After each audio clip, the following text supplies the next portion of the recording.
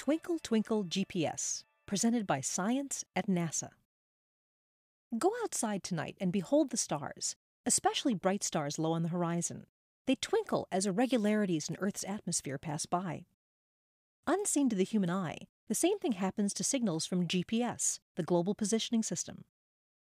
Radio signals twinkle in much the same way as bright stars appear to do at optical wavelengths. This can have effects on GPS, causing the signals to brighten and fade and reach Earth at unpredictable times. All of this could degrade the accuracy of GPS positioning. The twinkling occurs because signals beamed to Earth by GPS satellites pass through a layer of Earth's atmosphere called the ionosphere. Irregularities in the ionosphere, referred to as ionospheric depletions or bubbles in the science community, span the hemispheres at the equator and are a major element of the low-latitude geospace region. Dynamic and beautiful, these irregularities form huge horseshoe arcs between hemispheres, with their apexes centered on the magnetic equator. Studying this phenomenon is the main reason NASA conducted a mission called CINDI, the Coupled Ion Neutral Dynamics Investigation, beginning in 2008. The CINDI instruments were carried into space along with other instruments on board an Air Force Research Laboratory satellite called the Communication Navigation Outage Forecasting System, or CNOFS.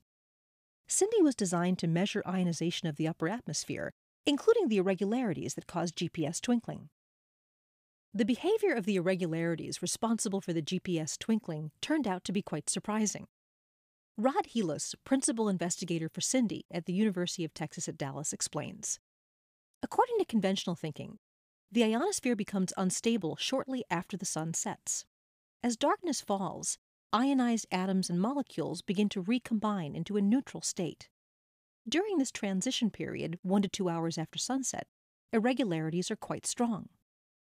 As the night wears on, however, those irregularities were thought to fade and eventually vanish around midnight. But that's not what CINDI found, says Helis.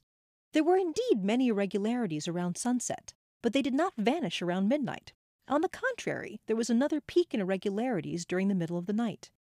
This second peak has appeared most pronounced from June through August.